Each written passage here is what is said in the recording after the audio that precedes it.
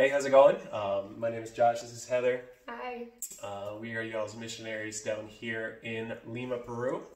We're sending greetings from our living room because just like the rest of the world is right now, we are on lockdown. And we really wanted to be with y'all, Pastor Edge, y'all there at Crestwood Baptist. But God had other plans and we had to take an emergency flight back here because they were shutting down the whole country. The borders are shut down, no one's in, no one gets in, no one gets out. So we had to get back if we were going to get back. So we've been here for a couple weeks now, here in the house on lockdown. We can go to the market and get food, but that's it. And I'd imagine y'all are going through the same thing there too. So, but wanted to send a video to y'all just because we felt bad for not being able to get there, not being able to be with you all. We were so looking forward to being able to meet you all, and getting to be there with you all. But we just wanted to send a short video. Present a little bit of our ministry, of who we are. We work here in the International Baptist Church, the Iglesia Bautista Internacional, in Chorrillos, Lima. Lima's a city of about 10 million. Normally has horrible traffic. Right now there's no one on the street, so it feels like a ghost town. It's really, really weird. It's different. It's looking out and you can hear birds, and you never hear birds here, and you can hear the ocean, and it's right on the ocean, so it's just weird to hear the ocean and not traffic. But it's a giant city. It's very populated. There's a huge need here. We work in the district of Chorrillos, which is a district on the south part of the city, and there's about 330,000 people here in Chorrillos. So there's never the opportunity to say that we didn't have someone else to witness to, we didn't have someone else to reach. There's always someone else to go after. Yeah, it's a privilege to serve here. We serve side by side with a Peruvian national pastor, Denis Yonto, and we get to serve in the church there. We're in charge of the jóvenes.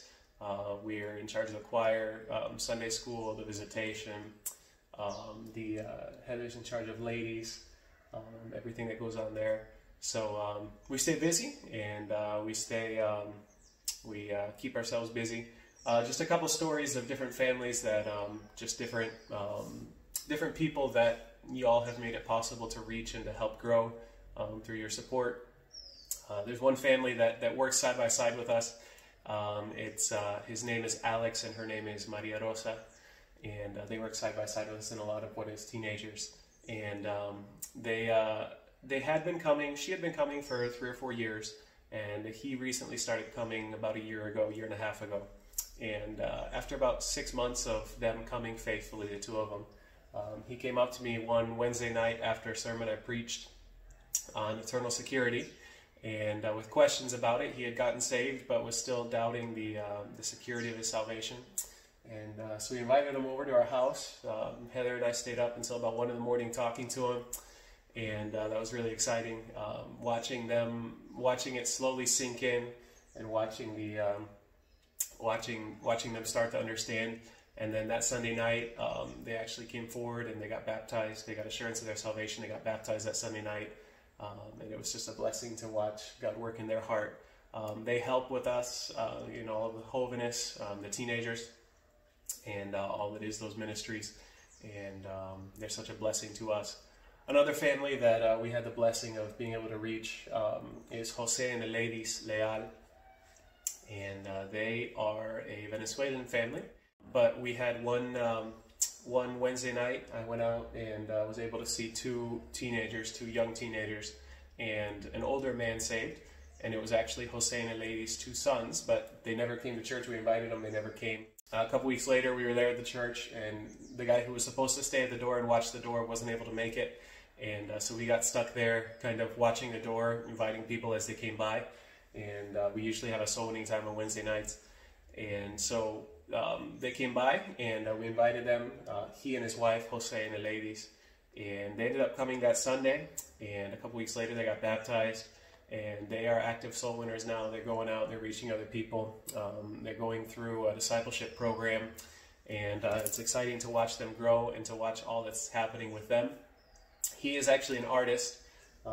He draws caricatures, and it's been amazing to watch him. He now draws every single week a drawing for the kids to be able to color, and the kids to be able to have that for their Sundays.